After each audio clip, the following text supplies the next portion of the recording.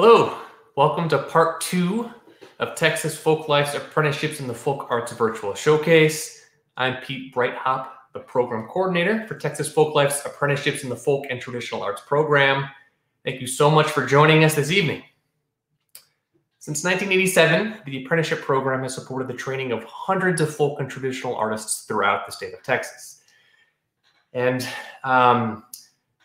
because Taylor Swift's surprise album drop a few weeks ago named Folklore, there has been a big interest among folks in trying to learn about folklore. What is folklore? What are the traditional arts? What are these things that the apprenticeship program has been supporting since 1987? Well, hopefully can give you an idea of what some of these arts and practices are this evening.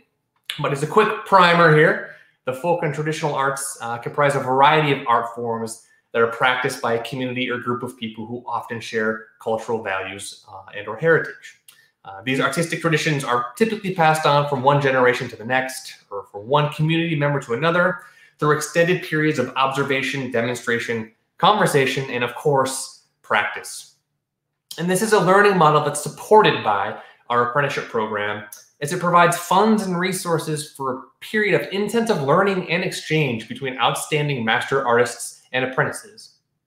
And at the end of the program cycle, the artist teams, as we like to call them, showcase the results of their training together in public presentations. And these final public presentations typically take place in spaces important to the respective communities of the artist teams, thus encouraging the transmission and learning of traditional arts.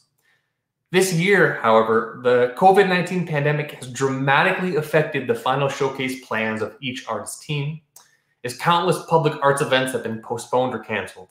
Negotiating these unexpected challenges, Texas Folklife has worked with select artist teams from this year's cohort to present our first ever Apprenticeships in the Folk Arts virtual showcase.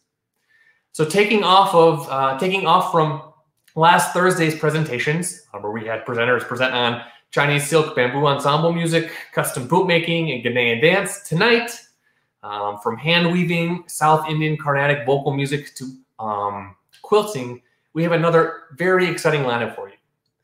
And by bringing an array of folk and traditional artists from across Texas together, these virtual events are an opportunity not only to highlight each showcasing artist's hard work, but a chance to inspire exchange and create connections between diverse artistic communities. Communities that in a non-virtual world, so to speak, might not have as much of an opportunity to interact with one another. So in this spirit, we invite and encourage you all to participate as well. We will reserve a couple minutes at the end of each presentation for questions. So while our artists are presenting, please write any question or comment you might have in the chat or the comments thread, and we will do our best to relay them to the artists. Without further ado, all right, I am thrilled to introduce our first presenter, Miss Apprentice Carol Schuler, who is joined by her teacher, Midge Jackson, now in the role of assistant. Though she had practiced as a fiber artist for nearly 20 years knitting, Carol, prior to her apprenticeship, considered herself a novice when it came to weaving and spinning. Under Midge's guidance, Carol quickly grasped the foundational mechanics of weaving and subsequently explored a variety of approaches to patterning and design.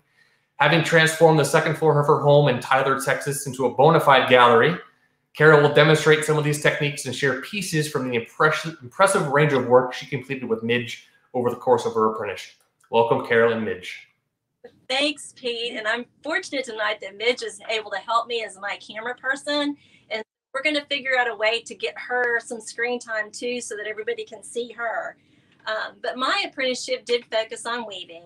Midge has about 10 years of weaving experience and training, and my weaving experience was pretty basic knowledge. So when we first got together, Midge had a list of things that she was anxious to teach an apprentice, and I had a list of things that I really wanted to learn.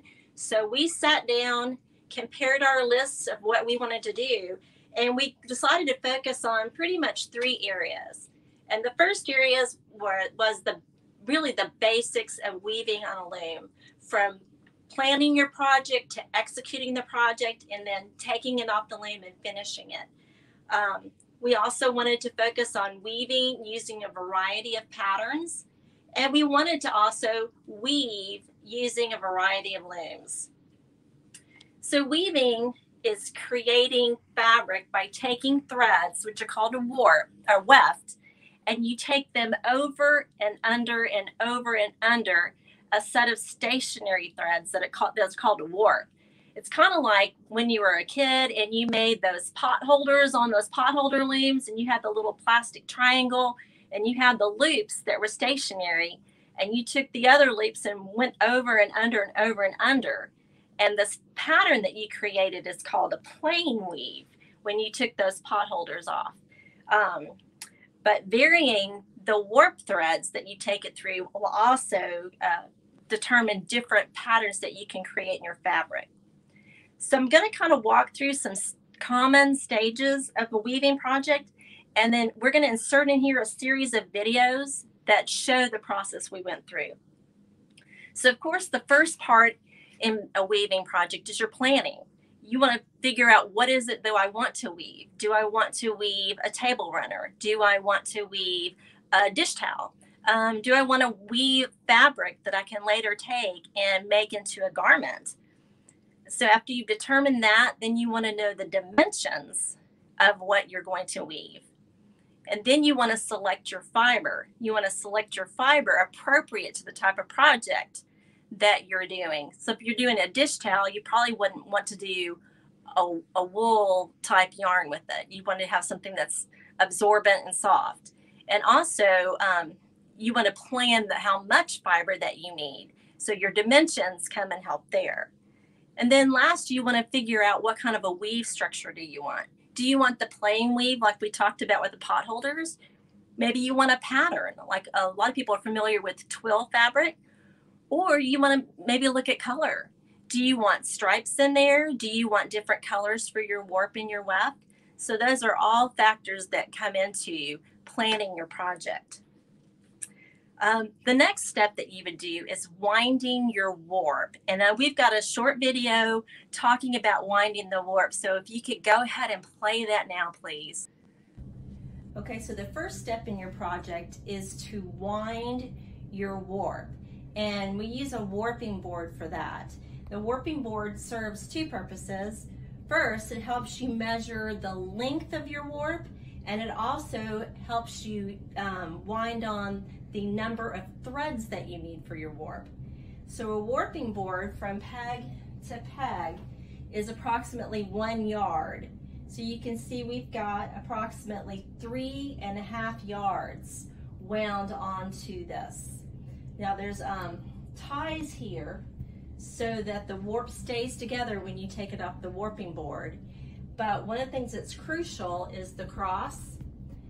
That's right here.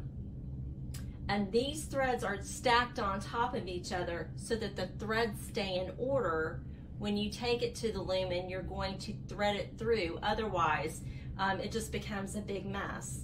And then also what you'll see here are the counting threads, where we tied off each of the warp threads in groups of 20 so that we could count them as they're wound on. So after you've wound the warp and used the ties, then you're ready to take it off the loom. And you take it off from the opposite end.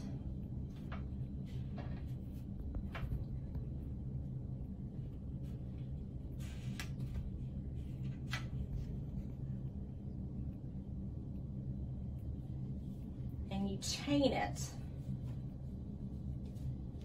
And it just helps the warp to stay together before you get to the loom.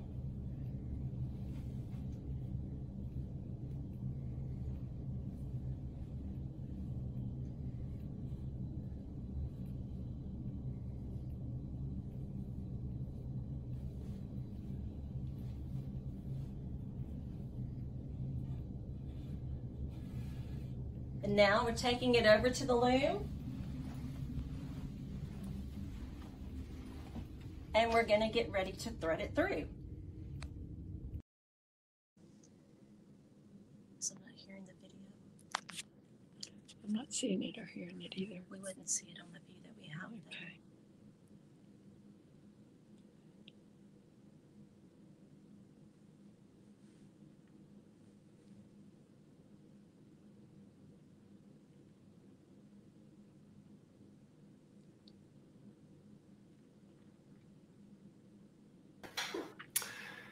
Hey, Carol, your video just played. I'm thinking because you're filming with your phone, you might not be able to see when your videos are playing. Yeah, we're not hearing the audio for the video, so we may need a cue when it's. Yeah, I'll give you. Well, the cues are great. So you cue Ben, and then I'll cue you to start talking again after the videos. Okay, that sounds good. Thanks. Fantastic. Okay, so your next step is going to be warping the loom, and that's the process of threading the loom's reeds and heddles. Now, the reed is the part that separates and spaces the warp threads, and the heddles are attached to a shaft. And when you raise and you lower those shafts, that's how your weft threads go over and under the warp threads. So the next video is going to show my floor loom, and it's going to show after the reed and the heddles were threaded. So we're ready for that video. Okay, so now we're about to do the final stages of putting the warp on the loom. And the first video, we talked about the cross that we put on the warp to keep the threads in order. And here's the cross right here. We've put a stick on either end and use that to put them in order as we put them through. This is the reed. And the reed is what keeps the threads spaced apart. And also when we start weaving, we're gonna actually use it to beat the weft as we put it through. So after we take it through the reed, then the next step is to put it through the heddles. And these are heddles, they determine the sequence of the threads, and they also will determine, based on how you thread the heddles, will determine the pattern in your fabric. And each one of these heddles is attached to a shaft, and how you raise the shaft or lower the shaft will create a space between the threads that are raised and the threads that are not raised. And when you throw the weft in there, that's how you get the over, under effect.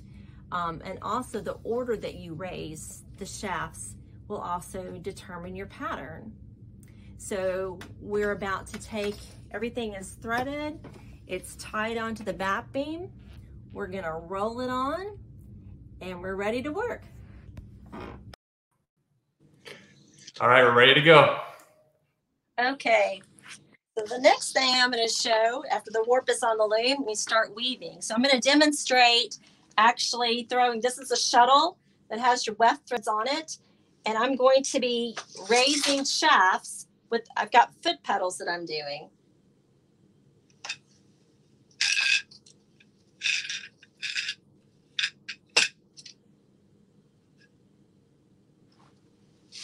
And then I'm beating it with the reed.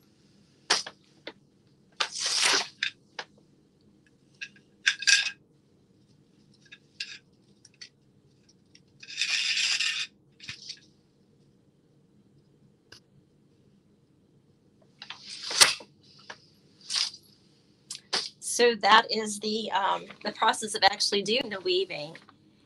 And then when you get, the project reaches its desired length, it's time to take it off of the loom. And so you're going to cut your warp and take it off. And so the next two videos actually showing my table loom, and what the project we're taking off the table loom is a project that you're going to see later on. The first video actually shows cutting the warp threads, and the second video shows us tying bundles of the cut off warp threads in overhead knots, just so we can keep the weft in place before we do our next step with the project. So we're ready for videos 3 and 4. Go. So this is a project that we wove on a table loom, and it is going to be the jacket that you're seeing in this showcase. So I've just finished, I've done the last throw of the shuttle through, and we're about to cut it off and see how the fabric turned out. So this is the moment of truth.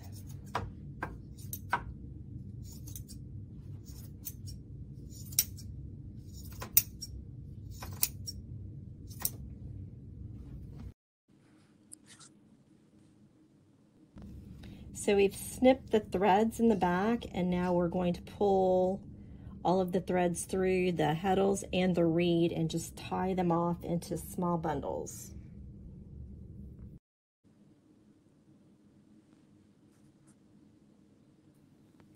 All right, we have cut and tied, and we're off the loom. Yay! Okay, well, I'm going to walk you through some of the projects that Midge and I worked on, and I'm going to show the project that's on the loom right now. This is the project that you saw, winding the warp and also warping the loom. We're using a technique that's called overshot, and basically it's plain weave, but the way that the heddles are threaded, sometimes when I throw the shuttle, the warp is not catching the weft, so it overshoots the warp. So that overshot actually forms really pretty patterns. But if you were to take the patterns away, then you would just have plain weave. This warp is out of cotton, and the project is a checkerboard. And I don't know if you can see, here's the squares that are forming.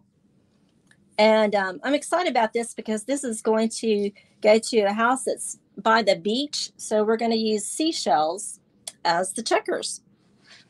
So I'm going to start showing some of our very first project that we did.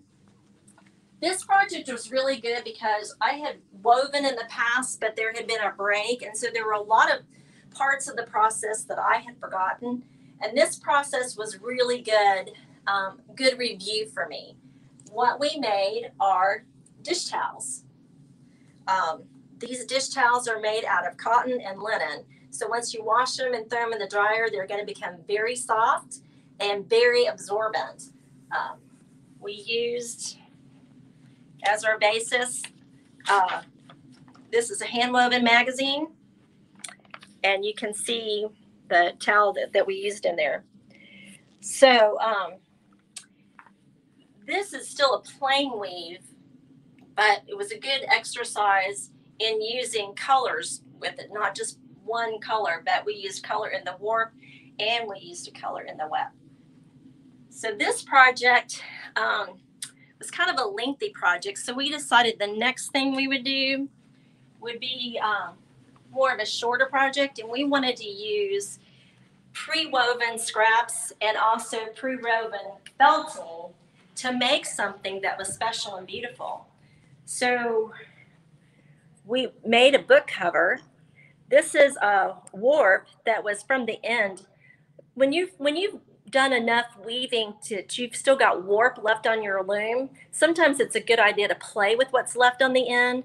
So you could play with like different colors. So you could play with throwing in a thicker yarn or a thinner yarn and just play with it. So that's essentially what this was. But we also got to do with it, we used iron-on interfacing that we used to secure the warp in the weft, and so that we could cut it to the dimensions. So we serged it and then took it to the sewing machine and sewed these pockets, and later came back and added embellishments on there.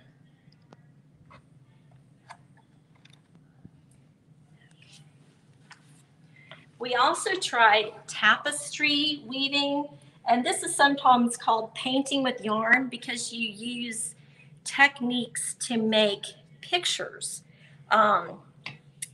This is also what we would call weft face because the weft completely hides the warp and you don't know it's there. This is a very simple loom, and people have been using very simple looms for ages, especially if you didn't have a floor loom. So we've improvised using a picture frame. We sawed little notches about a ½ an inch apart here and used a string for our warp, and then wove the tapestry on the front. And our inspiration was we used a tapestry weaving book where you can weave a sampler. And so basically I just went step by step using scrap yarn that I had, and followed each of the different patterns that were included in the book. Okay. So we decided to switch to a totally different loom, and that is a triangle loom. And this is a shawl that was made. Triangle looms come in various widths. You measure them from top nail to top nail across. They can be this wide. We used a 3-foot wide loom and we used a 5-foot wide loom. But you can see that Here's the triangle. And this, you know, is different fiber. This is wool and silk. And this is actually some yarn that I spun that we used. So while it was still on the loom, we crocheted an edge around each triangle and then used that as the edge to sew it together. And this is actually a pattern that Midge had created that we used. So these are, they're 5 3-foot triangles. And here's a blanket that is made from 2 5-foot triangles that we sewed together down the middle to create a square. And even on the triangle loom, you can do, this is plain weave. This is plain weave, but this, we did a twill pattern. So you can do different patterns too. So one of the things we have, these are 2 triangles that have just come off of a 5-foot loom that I'm going to sew together into a square for a blanket.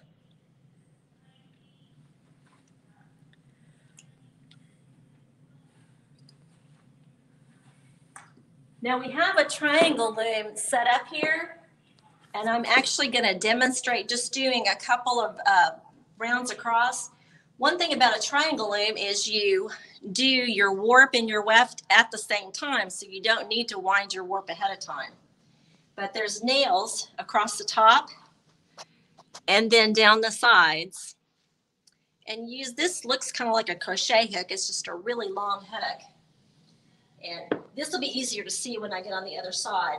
But I'm going over, under, and pulling this down. I'm going to take it across the loom. And it's going to become the next round of warp threads. And then over, under, over, under, over, under, over.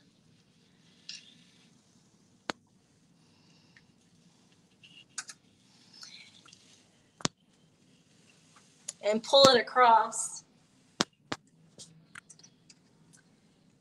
And so you gradually fill in your weaving from the sides to the center.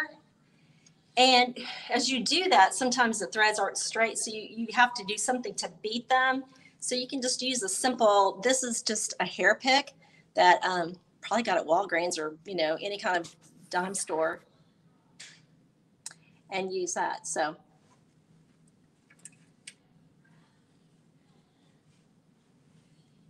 And now we're going to show you our final piece, the one that we really wanted to make. We wanted to kind of make a bigger piece toward the end. So we decided we wanted to make a garment, and it wanted to be something we wove the pieces and we cut them and we sewed them together. And so what we did, Mitch suggested we use a twill pattern because twills are very drapey, and so it'd be really good in a garment. And this book is a pretty good comprehensive book that weavers do. It's for a lot of different patterns. It's called the Green Book, but, well, because it's green. But we were looking at, this is actually the pattern we used. And, you know, part of the learning process with weaving, you'll see what looks like just a bunch of dots and lines here, but this is actually weaving charts. And so reading them was part of what we learned too, because this tells you how to thread your heddles or what order to raise your shafts in. So with this one, we wanted to pick a pattern with one warp, we could weave multiple patterns without having to change warps. So this is actually the one that we chose. And usually when you're doing a really big project, it's a good idea to weave a sample. So I did do a sample using those 3 patterns. I'm not sure if this is going to be a scarf or a table runner, but it's a cotton warp with, I think this is just sock yarn, so it's probably got wool and nylon in it. to kind of learn. It helps you learn the treadling. It gives you an idea of what your finished project is going to look like, so you can make any kind of adjustments you want to. So this was what we ended up doing as our final project. We wove the fabric for this jacket, and this is what you saw when we demonstrating cutting the project off the loom. This is what we had, and I'll show you the back so you can see the patterns better. But this is a cotton warp, and the yarn itself is cotton and silk, and it's hand dyed. So I was really glad I got to use it to show it off in this project. But we wound on a longer warp and wove the individual pieces. So in between we put plain weave, and we actually put like 2 strips of toilet paper in between so that we could cut in between the toilet paper, and the plain weave helped hold what we had in place. And we came back with some iron-on underlining and ironed that over the edges, and then cut it and sewed it together and made the jacket. So this is what we've done. Thanks for the opportunity to allow us to showcase. This has been a great experience because it helped me to refresh skills that I had gotten very rusty on, but now I've also learned that there's a whole lot of other things that I can do with weaving, and I can do more in the future. So thanks. Awesome. Thank you so much, Carol. Wonderful presentation. We have a question here from Tony Silva. And Tony is asking, how much can I expect to spend on a looming setup? And I think he's referring to the floor loom. And what's the maximum you should spend as a rookie? Oh, as a rookie, I think as a rookie, I would find somebody who's got to take lessons from, or somebody that you can borrow their loom. It depends on if you buy your new or if you're able to find it used. And sometimes you can find equipment at estate sales. We've got a weaving group, and people post on there that got things that are for sale. I would think as a beginner, you may not want to start off with the floor loom because it is a pretty big cost investment. I think I would go with maybe a table loom, and that could be anywhere from a couple of $100s. But if you're getting, like, it's like with anything, the bigger you get or the fancier you get, the more it's going to go. So if you got even a bigger floor loom, you could be looking at maybe over $1,000, I think. Great. I have a question, somewhat related. I'm really taken by this last piece, and you showed the notation in the book, how to kind of get different patterns from the same warp.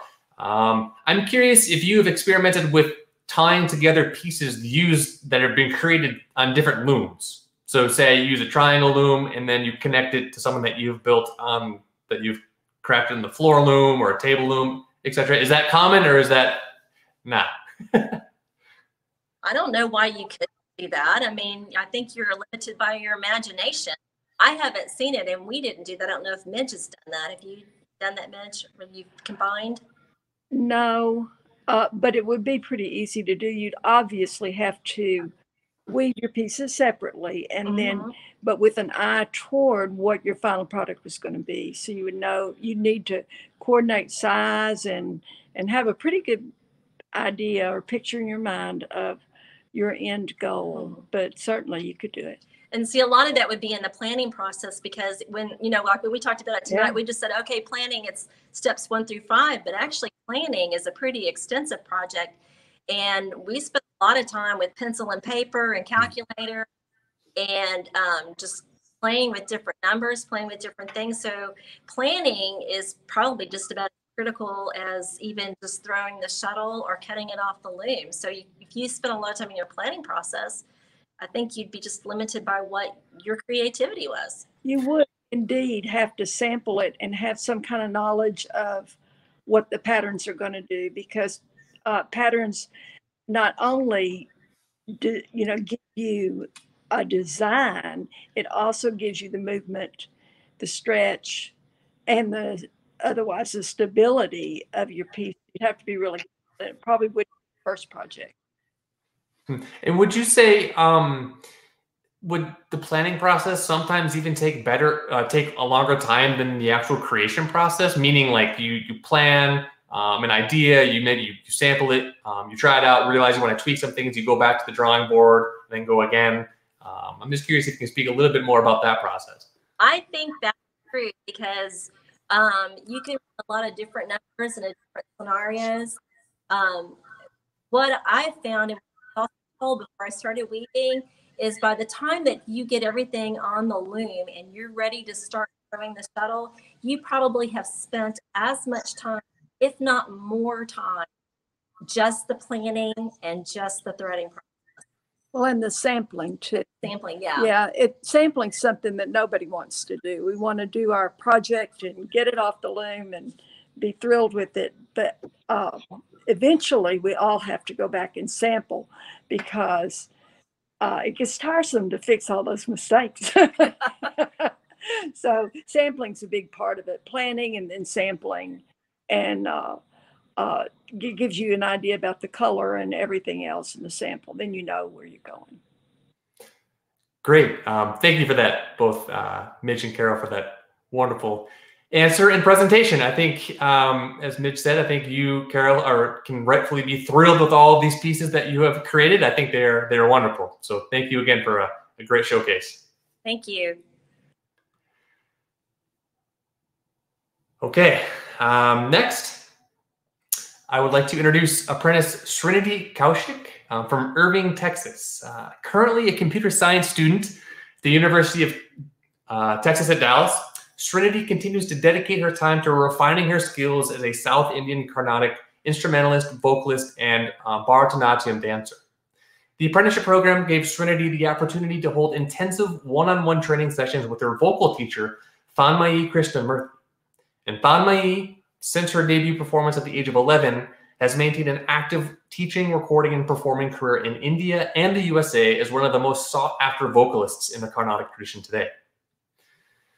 During her apprenticeship, Srinidhi focused primarily on developing her improvisation skills as a means to tackle Ragam Tanam Pallavi. This is a highly virtuosic form of Carnatic singing that showcases the depth of the performer's skill and knowledge. Welcome, Srinidhi. Thank you, Pete. Before I begin, I would just like to start by thanking Texas Folklife for this amazing opportunity. And I just want to talk about why I found this program so special. So I really like how this program kind of encourages you to learn about your art form in its traditional way. In Carnatic music, the relationship between the guru, the teacher, and the student is more than just the teacher teaching the student some songs. It's more of a close relationship, and over time, the guru passes on what they know to the student. And so I really like how this program encourages you to learn in its traditional way. With that being said, like Pete mentioned before, my main focus for this program was to focus on my improvisational skills. And in doing that, I learned about a piece called the Ragam Tanam Pallavi. This is a piece that includes all the different improvisational aspects typically used in Carnatic music.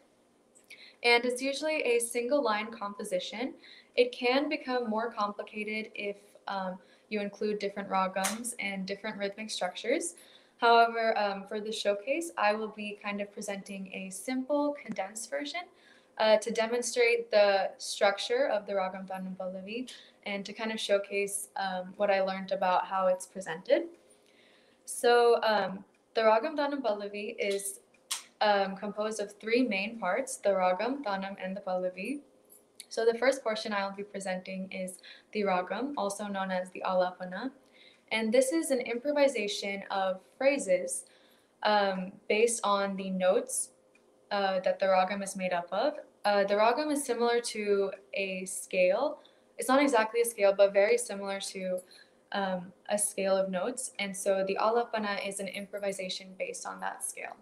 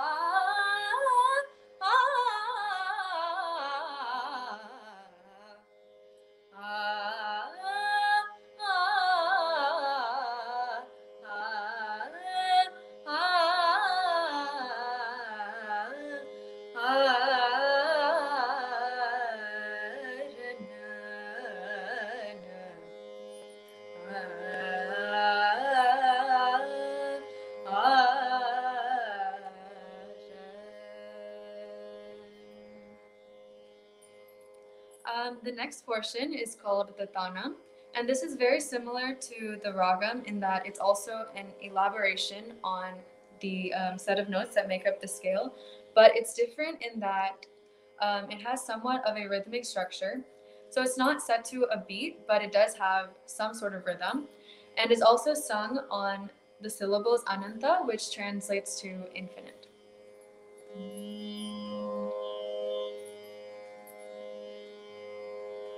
Anunta, anunta, anunta, anunta, anunta, anunta, anunta, anunta, anunta,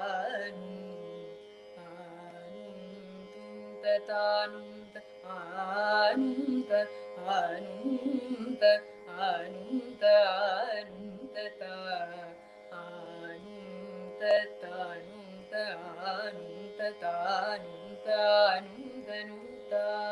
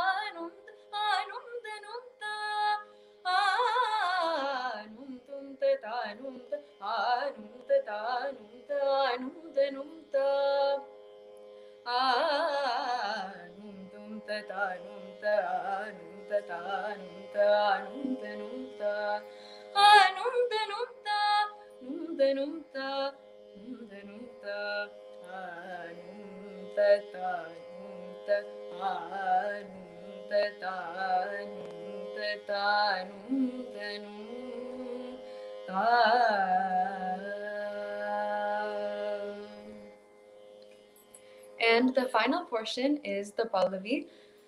This is a single line composition. This specific composition was written by my guru, Tanmay Krishnamurti. It is set to a beat. It's set to the talam, Tishra Tripota talam, and is in the ragam Hindolam.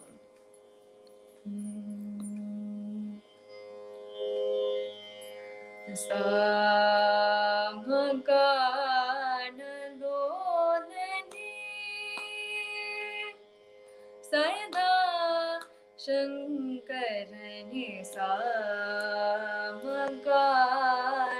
Nolani Sayada Shankarani Samagan Nolani Sayada Shankarani Samagan Nolani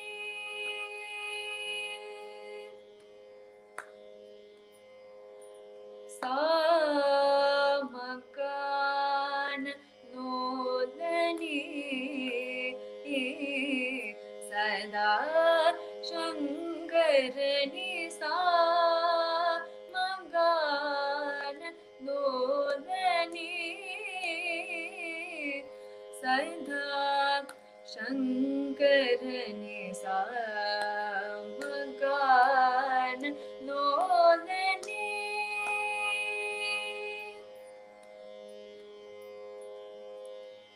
Samagan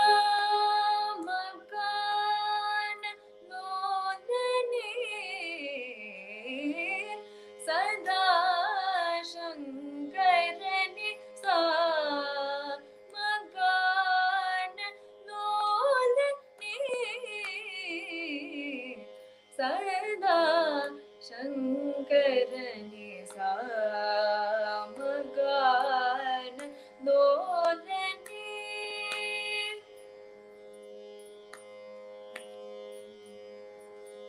सा मगान दोलनि सदा शङ्करनि सा मगान दोलनि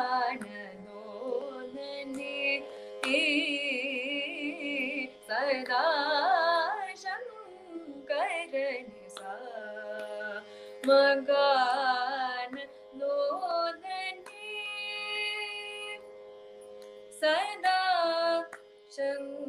सदा शङ्करनि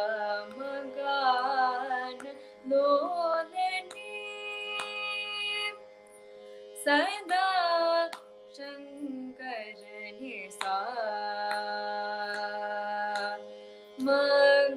मगान दोलनि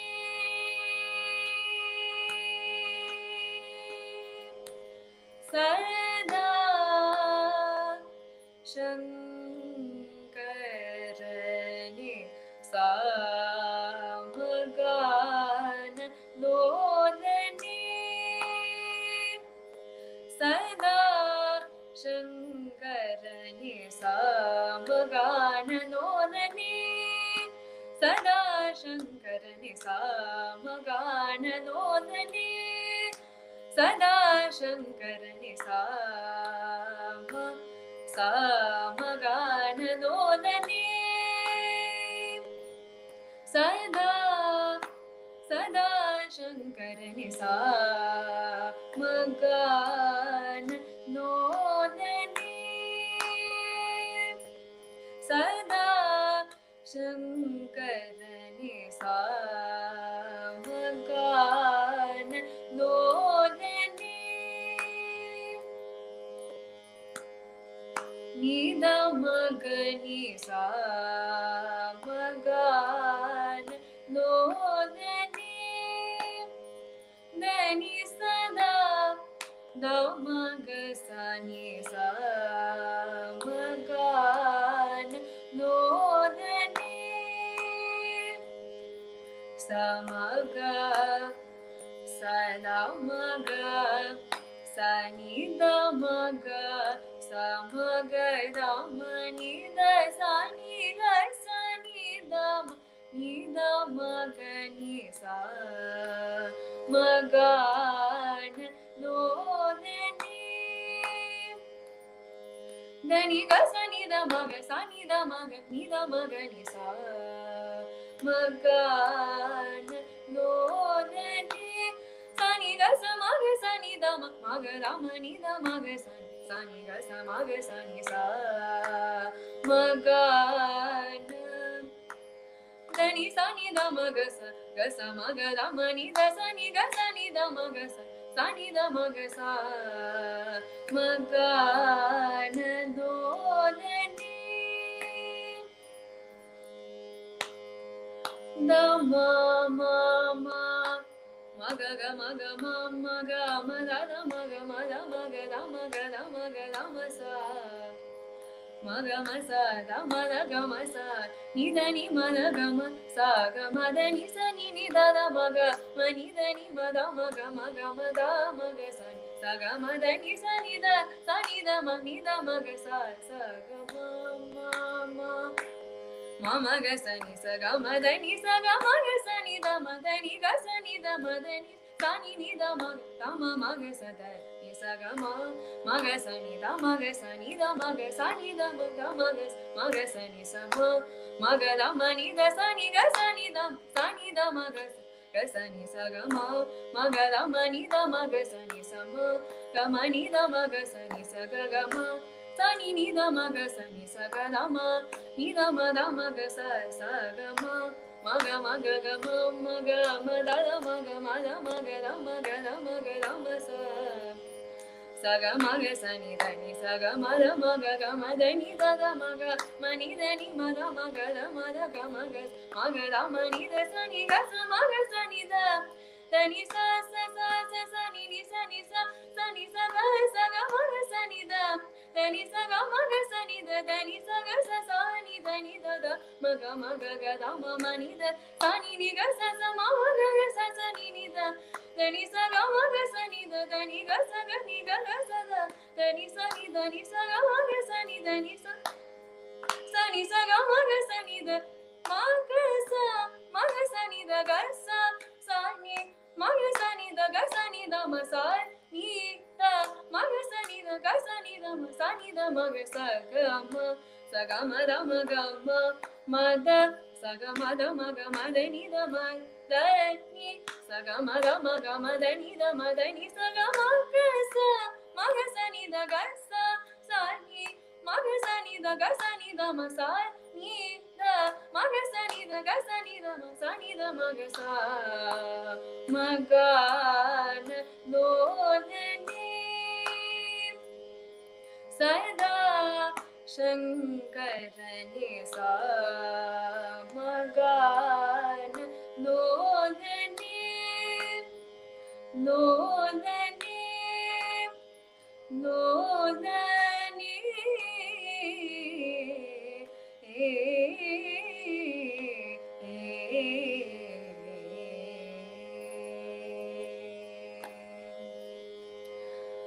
And I also forgot to mention before, but within the Pallavi, I also did 2 improvisation techniques. So the first one was Niraval, and that is where I took the basic structure of the Pallavi and I improvised using the lyrics of the composition.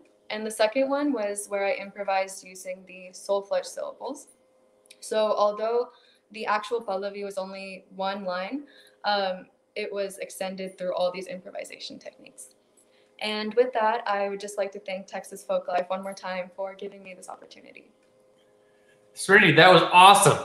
Thank you. Sounded great. And kudos to you for doing that as a solo performance. I mean, that can be difficult and unnerving, but fantastic. And so with that, we have a question from Jennifer Steverson, a fellow cohort member of yours, and she's wondering what instruments are used to accompany this music?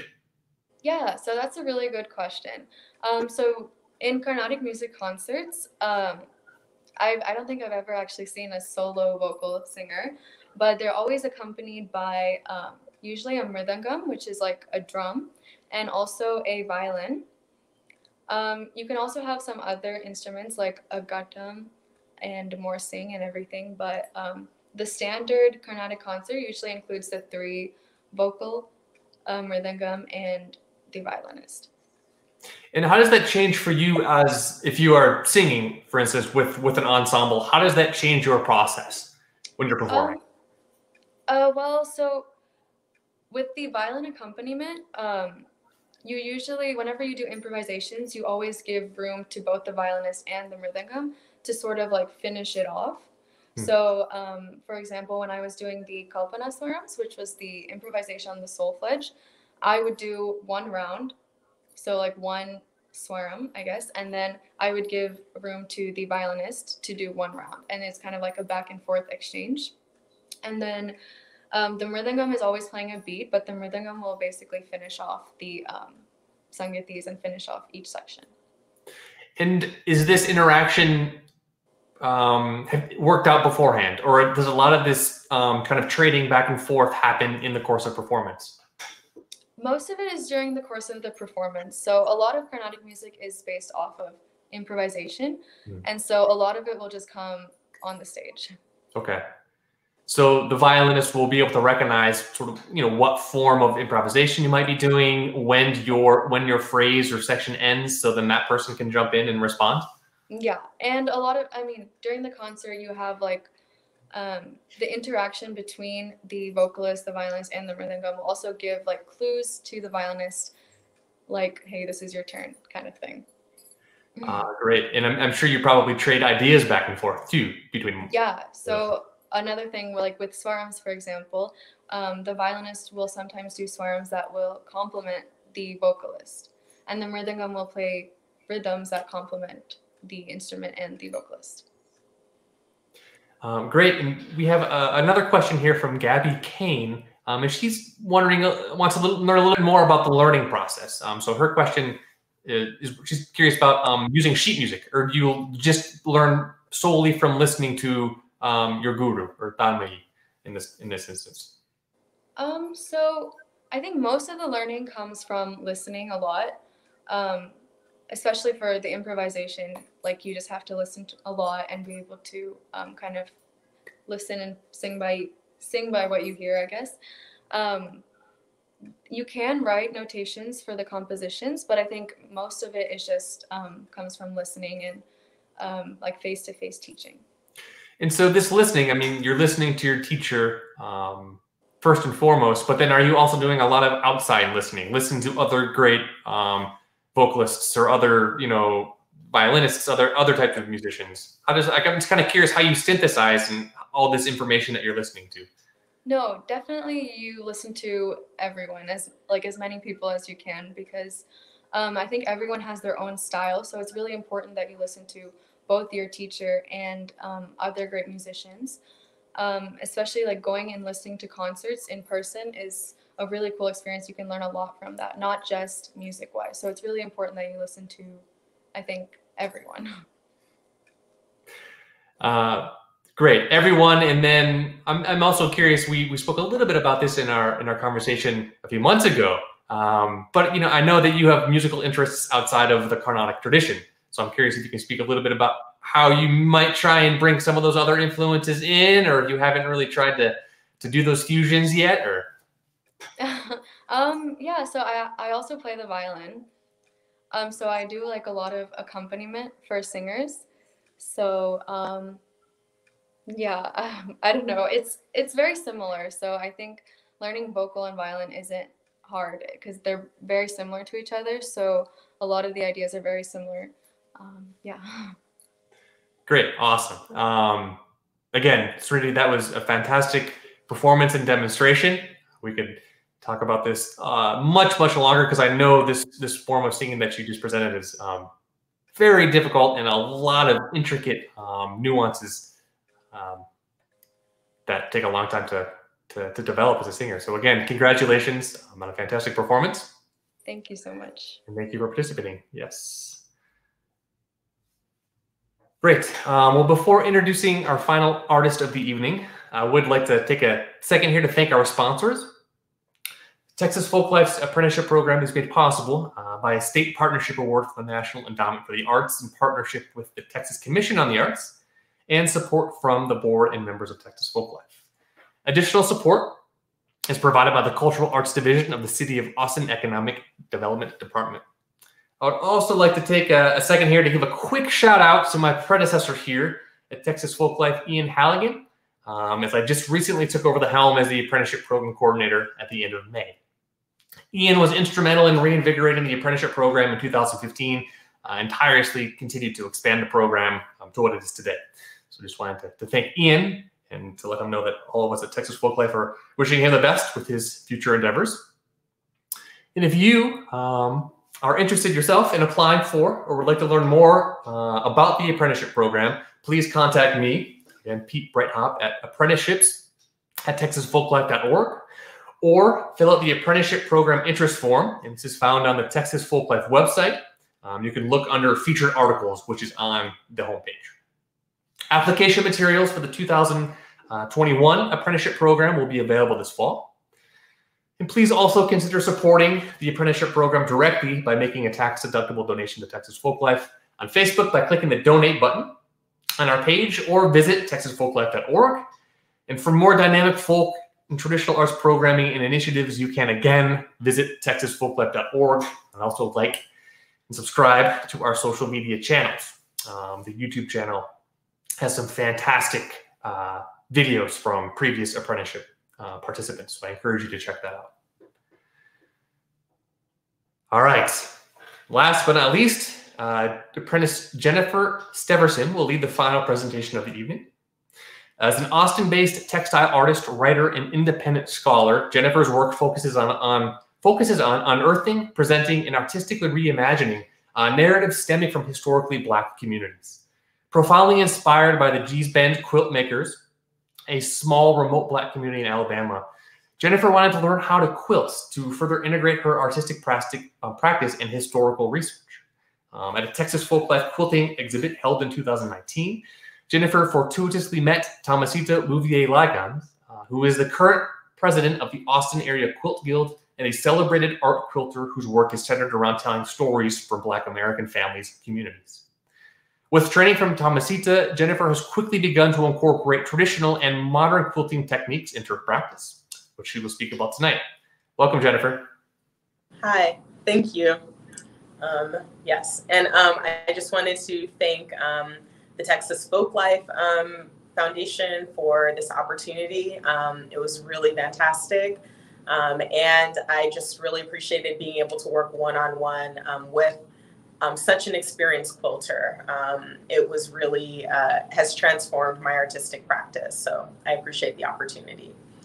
And so, like Pete mentioned, I first met my teacher, Thomasita, at a really wonderful show, quilting show that was shown at Texas Folklife.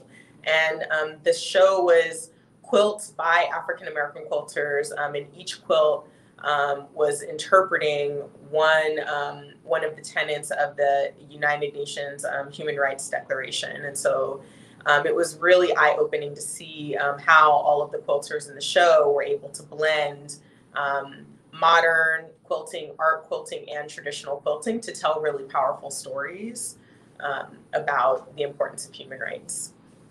And so I have a presentation that I'd like to go through. So yes, this is it. So one of the things that I absolutely loved about, that I love about Thomasita's work and the way that she approached this apprenticeship as a teacher is that she was very focused on giving me a foundation of different skills that I could then use to kind of fit my own needs. And so the way that the apprenticeship was designed is that first I began learning traditional quilting techniques, and now I've begun to transition into learning modern and art quilting techniques. And so if you can go to the next slide, please. Thank you. So this is a picture of me after my very first quilting lesson, which took place, it was actually my only in-person lesson. All of my lessons since February have been virtual, but we met in a quilting studio in North Austin, and Thomasita handed me a binder with our curriculum and graph paper that I could use to begin designing quilts. And so the first technique that I was taught was 9-patch. And so you can see, if you look at the picture of me, kind of on my on my left, you can see kind of a checkerboard pattern, and that's a classic 9-patch. And so I was able to make a 9-patch quilt that's actually the size of a baby quilt. So it's a smaller one, but this is a quilt that I've completed using 9-patch and also using the churn dash. So the way that I created the 9-patch quilt was to create strip sets, which is basically where I measured out 2.5-inch strip wide pieces of fabric in alternating colors. I chose to work with blue and white for my first quilt. And I chose blue because it's one of my favorite colors to work with, and also because I work with indigo. I do natural dyeing, and indigo is my primary medium. And so I really wanted to see how the different variations and shades of blue could be shown off using this very simple technique. And this is a pattern that you do see in a lot of traditional quilts. And so in the quilt that I completed, which you can see on the right, at least as I'm looking at it, you can see that I was basically able to kind of take strip sets and the 9-patch and the churn dash to create these different rail kind of borders around my two central blocks. And so I'm really proud of this quilt. I learned a lot making it. It taught me the foundation. And the foundation with quilting, it's really interesting. It's not just about sewing. There's a lot that you have to do before you get to the sewing. So quilting is as much about ironing in the correct way, and it also is very much about how to cut correctly. So the tools that I used in my quilting apprenticeship included square rulers, different quilting rulers that I got. I have a cutting mat, and then I also use a rotary blade to make sure that all of my pieces are nice and even and that they're the same size. And so once I had enough blocks to make this quilt, I then proceeded to piece together each block in rows. And then I sewed the rows to each other, and then I gave the entire quilt a border. And then once the border was on, then I began working on the binding, which is a solid navy blue binding. And that's what holds, they call it a quilt sandwich, but that's what holds the quilt sandwich together. So what you're seeing here is, multiple layers. So there's the quilt top, which is the beautiful pattern that we all think about as a quilt. Then next you have the batting. And then underneath the batting, you have the back of the quilt. And in this case, I chose a solid piece of turquoise fabric just to kind of continue like the kind of watery theme, because I used a lot of petite prints in my quilt top. Yes. And then the churn dash is one of my favorite blocks. It's a combination of strip sets and then also of half square triangles. And it creates almost like a little bit of a windmill effect, which I think is really beautiful. So this is my first quilt that I was able to complete. And something that I also want to mention is that, so I began working on my first quilt in February, and then Thomasita and I began working together virtually in March. And when the pandemic became a big issue, one of the things that I started doing with my quilting skills is to make fabric masks. And so this is one of the masks that I made using bias tape and different fabrics that I have. So this is an all cotton mask, and all of the skills that I learned in my first few lessons with Thomasita really enabled me to begin making masks for myself and for my family members. And so in the early stages of the pandemic, it felt really good to be able to have those tools to help my family. So I was able to mail masks to my father and my stepmother in Houston. My mom is a really big sewer, so we actually made our first mask together over FaceTime, which is a good way to connect with her during kind of a scary time.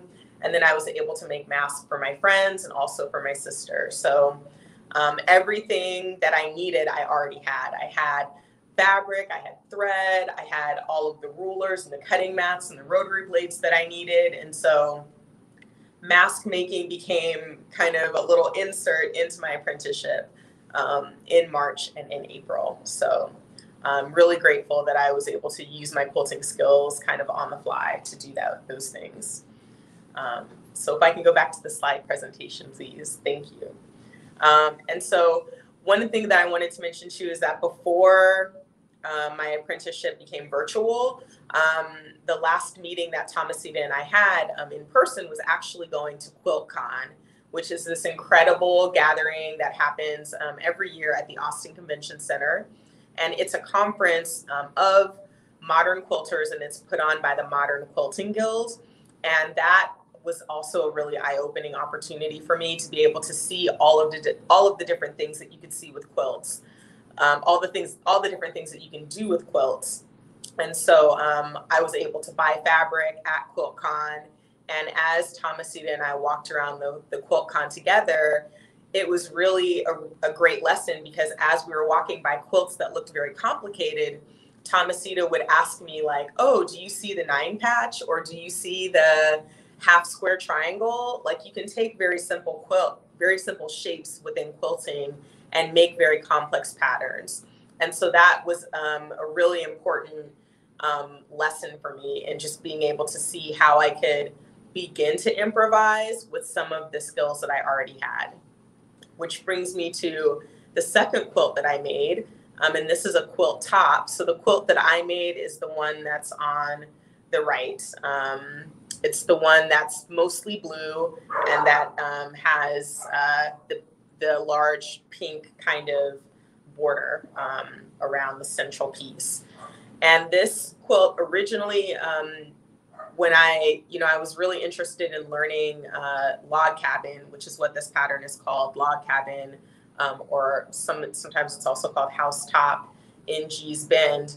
But the log cabin is one of the most, I would say, well-known quilting patterns that's used by the Gee's Bend quilters.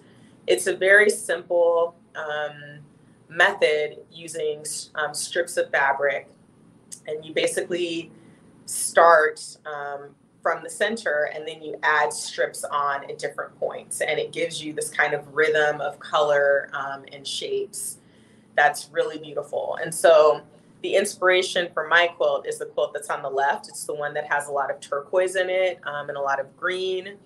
So originally I wanted to recreate this quilt, but when I started working on my second quilt is when there were a lot of really stressful things going on in the world in terms of, how the COVID pandemic was being handled, and within African-American communities, a lot of the protests were beginning to get started at the time that I began this quilt. And so I decided to veer from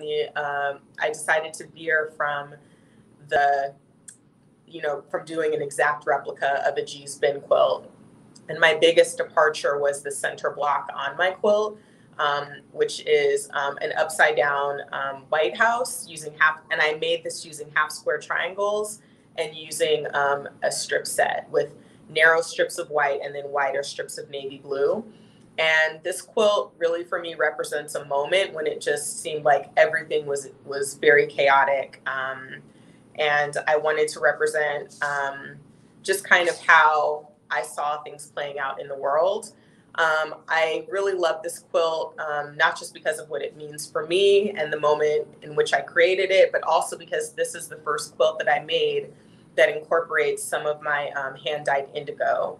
And so I use the indigo as a border around where the red fabric is within the quilt. So that's where you begin to see the indigo cloth, which has a little bit more of a mottled texture. And so, this is a quilt that I'm still trying to figure out how big I want it to be and what I want the final dimensions to be, and also what I'm going to use for the backing cloth. But this is the completed quilt top.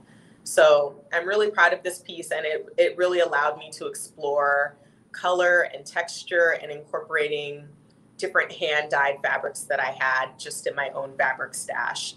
And if you can see the strip of white that's right below my White House block is a piece of, that's a fragment of a hand block printed piece that I made. And so this quilt just incorporates a lot of different textures, a lot of different meanings. And I tried to stay true to the palette of the Gee's Bend quilt. So yeah, that's my housetop quilt. And if you want to learn more about the Gee's Bend quilters, there's a really great website called, there's an organization called the Souls Grown Deep Foundation that works with the quilters to license images of their quilts. And the Gee's Bend quilters are hugely influential in terms of modern quilting and a lot of the modern quilting aesthetics that have developed. So yes. And I guess one thing I'll mention too is that while this is a quilt that I made completely when I made this quilt during the time when Thomasita and I were working together virtually, but Thomasita, because she's so involved in so many different quilting groups, was really great at making sure that I stayed connected to a community of quilters, which was really wonderful. So during the course of my apprenticeship, I joined the Austin Area Quilt Guild. I also attended virtual meetings. And if you can move to the next slide, the third quilt that I made, I actually made this quilt in one weekend as part of a workshop with Irving, who's a really wonderful improvisational modern quilter. And so I really loved making this quilt. And again, it was really made possible through you know, my membership in the local Quilters Guild and being able to sign up for classes to kind of learn different skills. And so I love this quilt because this is the first quilt that I made that incorporated curves, and curves are really hard to sew and to cut. And so I was really happy that I was able to incorporate that into an improvisational quilt. And so I think one of the things that I love about this quilt when I look at it is that I was able to make this quilt top in one weekend. So the workshop was 4 hours a day over the course of like a Saturday and a Sunday. And I ended up sewing like 9 or 10 hours each of those days. So in addition to the time that I spent in the workshop, I spent many hours just figuring out how my quilt was going to fit together. And I love the way that it turned out. And if you'll hold on for 1 minute, I'll show you what this quilt looks like. So again, this is a quilt top. So it doesn't have all of the layers and pieces that my first quilt has, but this quilt is one that I'm actually going to turn into a wall hanging. And if you can see some of the, like this side piece of the quilt is really interesting because in these 2 blocks, I've basically returned to making a log cabin. These are mini like strip quilts that I used to edge the quilt that I made. And then these on the bottom, these are half square triangles. So I was able to use very simple shapes. At the top here, this is a strip set. And then these are giant curved pieces that I was able to kind of piece together using a technique that's basically very similar to collage. The only difference between this quilt and a paper collage is that when you're sewing something, you have to account for seam allowances. So I cut all of this fabric out, not knowing how it was going to fit together. And then, you know, a lot of the time that I spent sewing it was just really trying to think about like, okay, where do I need to fit in an extra piece of cloth or an extra strip of cloth to get the shapes that I want. So yeah, I'm really proud of that one.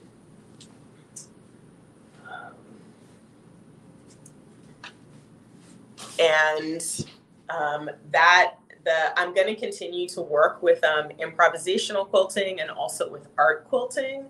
So at the beginning of my presentation, when I was talking about half square triangles and 9 patch, those are like quilting blocks. So with that type of quilting, in traditional quilting, you would normally have like a series of blocks that you attach together in order to make a really large blanket or a wall hanging.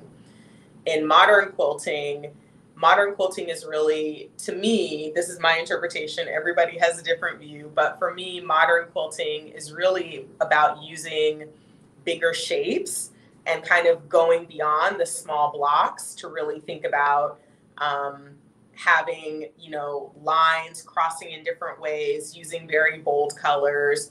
You know, it's something that's more reflective of the third quilt that I showed. But I think even the G's Bend quilts, which are, you know, 50, 80 years old, some of those quilts were made in the 20s and the 30s. A lot of the qualities that you see in a G's Bend quilt are things that you see in modern quilting. And I like that with my apprenticeship, I was able to kind of take this journey through these different styles of quilting and almost like these different eras of quilting in a way. And I really want to continue that work. And my next quilt is going to be an art quilt. And art quilts are really fun because art quilts begin to incorporate different materials. Some of them have more of a 3-dimensional effect. So you begin to get into almost like mixed, well, a lot of them are like mixed media pieces. They might incorporate buttons or metal, beads, things like that. And that style of quilting really appeals to me because in addition to working with indigo, I also work with embroidery. And I love doing improvisational embroidery. So I really want to incorporate all of these kind of different textile techniques that I love into my art quilt. And so the art quilt that I make, which I have sketched, but I haven't actually started, is also going to be a map. And I'm going to be using a lot of the techniques in this book. And the woman who wrote this book, Valerie Goodwin, she actually taught a workshop last year in Austin that I missed because I wasn't an apprentice last year. But she wrote this really great book that talks about incorporating a lot of different materials to kind of build up layers and create street maps using textiles. And so in my next quilt, in addition to using kind of a lot of bold colors and lines, I want to begin experimenting with different transparencies of fabric. Because when you're making a map, you almost have to think about it as like when you look at a Google map, like how do you tell the difference between what is a street and what is a sidewalk? In Google, those are very subtle color changes, but in the quilting world, sometimes the best way to represent a subtle color change is actually by adding like a layer of gauze over something to build up dimensionality. And so I'm excited to start that next project. And if you'll go to the next slide, please.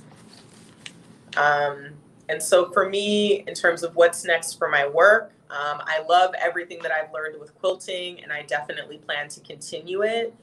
And so this is one piece, this is a print piece on paper that I created as part of my Holding Ground series, which is looking at African-American freedmen settlements in Austin.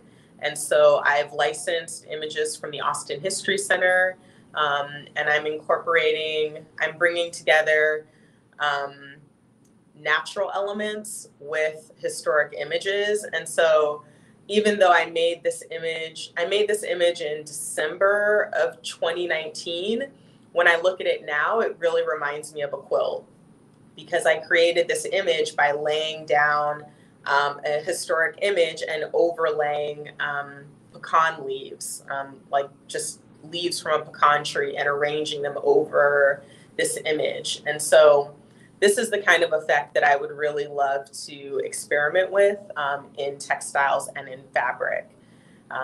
And so my art quilt is actually going to be a map that kind of brings some context to these prints that I've made for my Holding Ground project.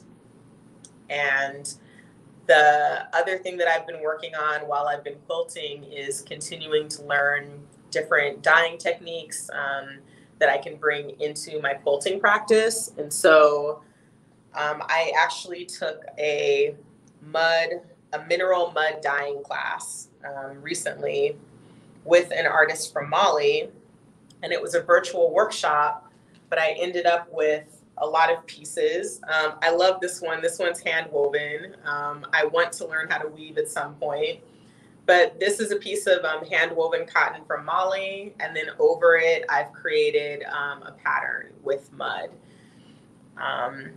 And so I deliberately in the workshop created these kind of long strips of fabric that I want to incorporate into a quilt. And so I created different patterns, thinking a lot about things like crossroads, and also thinking about the corner pieces of a quilt. And so I'll either use this as a strip set for my next quilt, or I might actually cut these individual crosses into squares and use them as the edge, as the corner pieces for a quilt. So this is kind of what I've been working on next. So I have a lot of ideas percolating and a lot of different fabrics that I'm excited to incorporate into my next series of quilts. And I guess in addition to the map quilt, I'm also going to be making a quilt as part of a group show that's focusing on Black suffragettes. And so the show is meant to mark the occasion of women getting the right to vote, because that's the anniversary year that we're in for that moment. So the suffragette that I chose is Fannie Lou Hamer. Fannie Lou Hamer was a civil rights activist who spoke at the, oh my gosh, I hope I get the year right. I want to say the 1964 Democratic Convention in Atlantic City. And so at the time that she spoke, even though some women had the right to vote, Black women in the South still didn't have the right to vote. And so she isn't maybe a traditional suffragette, but she was definitely very active in working for voting rights. And so I'm excited to use some of the techniques that I've learned to try and bring her to life. And I'll be incorporating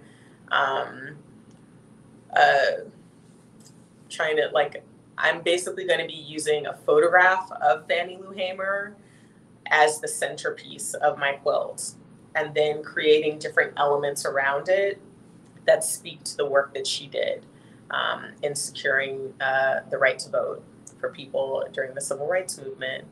So yes, so I'm really excited about everything that I learned in my apprenticeship, and I want to thank Texas Folklife again, because being able to get the funding to learn quilting was kind of a dream come true. Just being able to really focus on one skill that really meshed so well with all of the other things that I love doing.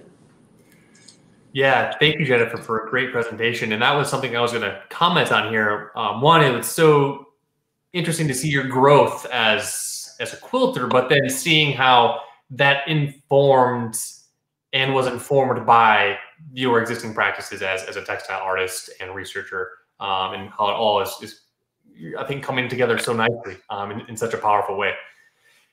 I have a quick question about your notion of improvisation. Yes. If you can speak a little bit more about what that means to create an improvised quilt. I'm speaking from my experience as a musician, where you can spend a lot of time in a practice room, like learning phrases or licks or ideas, and then in the course of performance, as we heard Srinidhi do, you rely on kind of these building blocks that you have built in the past, but they kind of happen like that. So, but quilting, I'm imagining that the process of improvisation is a more drawn out process, I'm assuming.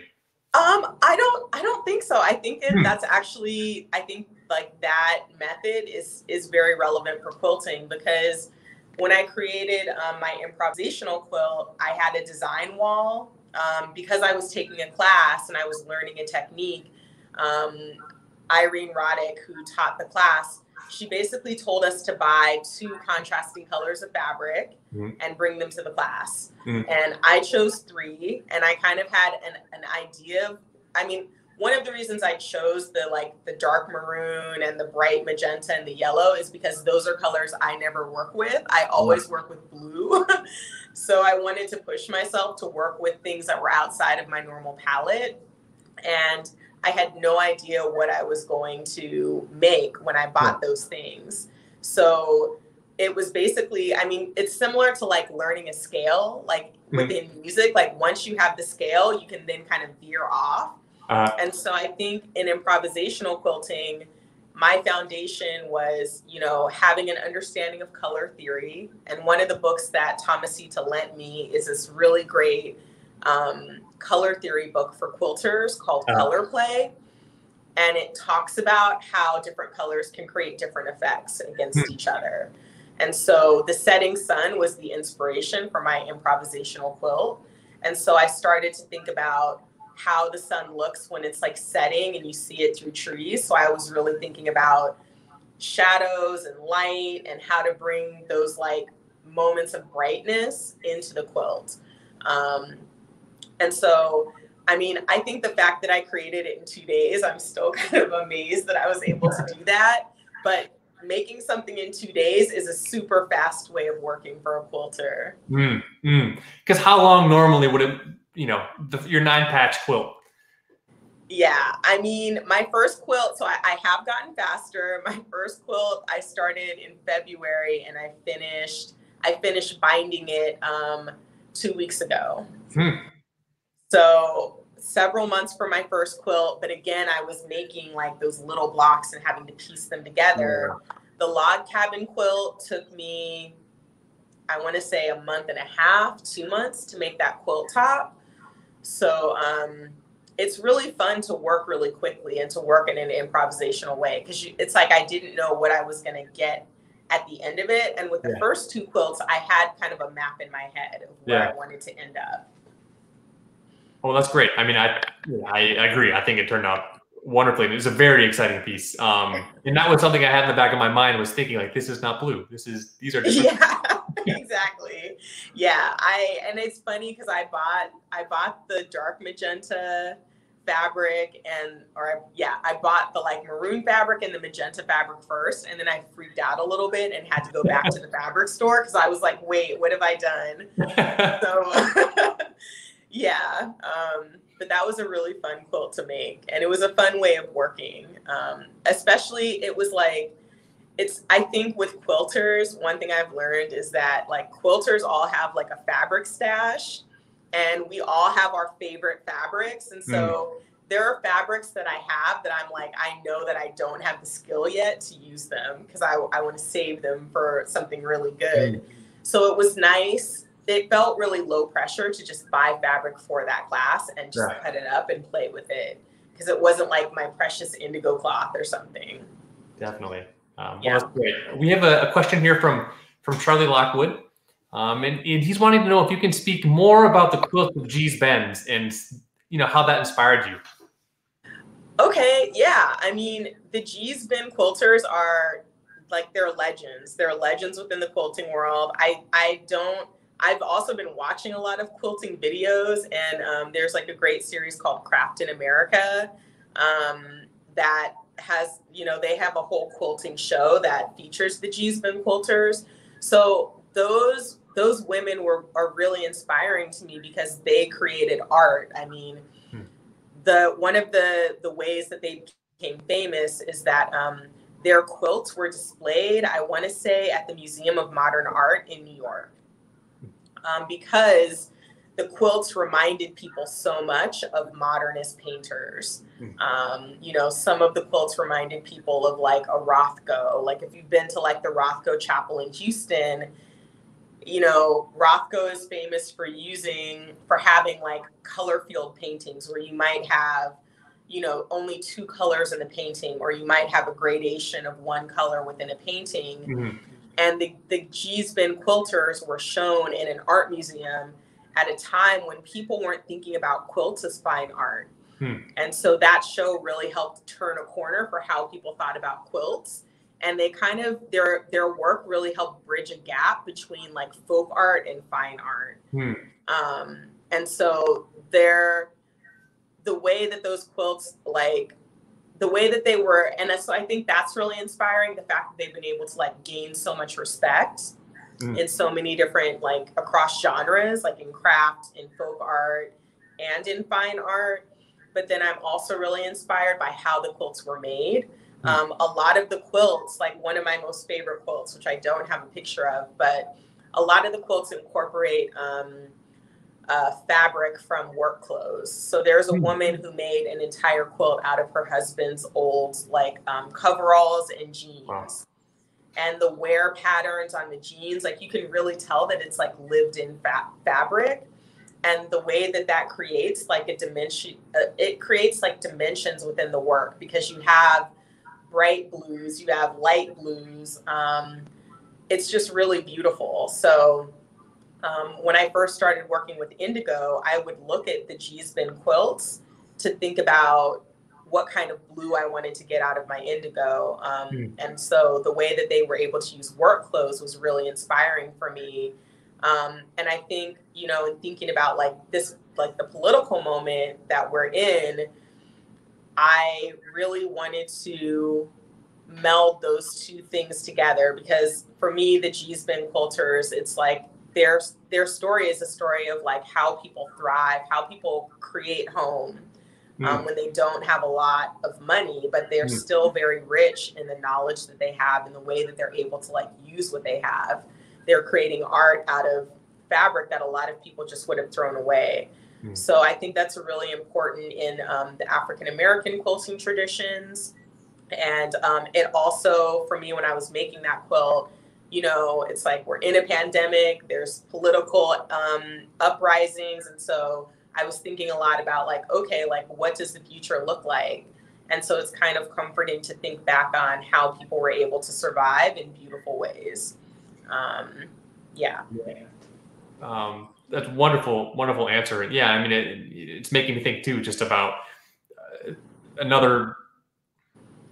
just the importance of community in a practice that can seemingly be long stretches of very solitary work in many cases, right? But still, this is the community is really sort of stitched in so many different ways. Yeah, definitely. I mean, in the way that the G-spin quilters, like traditionally, they would all work. I mean, a lot of quilts were made, most quilts were made this way. It's like you might have one person who made a quilt top, but then the actual quilting of those layers of fabric together, that was a communal activity. And so one of the things I would love to do, I've been like dreaming of doing a workshop that focuses on the actual quilting and not just the piecework that people see on the top. Because the quilting is actually the communal activity. So I love the idea of like at some point being able to like buy a quilting frame and do a workshop that kind of meshes like quilting techniques with embroidery. Wow. Because you can create really beautiful things even if you have a solid piece of fabric. Well, that sounds wonderful. I look forward to this workshop. I look forward to having it one day soon. Great, Jennifer. Thank you again for this wonderful presentation. And yeah, I know I'm personally very excited to see, your future work. It sounds like you have a lot of really awesome and exciting projects that are under works right now. So looking forward to see more of your work. Yeah, thank you. And thank you so much for the opportunity too. It's really like from the time that I saw the quilting show in the gallery to now, it's been like a really great experience. So yeah, thank you guys for the work that you do. For sure. Thank you. Well, there we have it. That is the end of part 2. So we've had 2 wonderful evenings of fantastic presentations by wonderful artists. So again, yeah, just one final thank you to each of the artists who presented tonight and last Thursday. And I've, again, really enjoyed getting to know everyone and learning about all of the current cohorts work over the course of the apprenticeship program. Quick thank you to Ben Doyle of Bend Productions for his technical assistance during tonight's and last week's broadcasts. We are very thankful for the very slick production quality. Pretty awesome. And thank you again to all of you who tuned in tonight. So yes, please have a great evening and stay safe.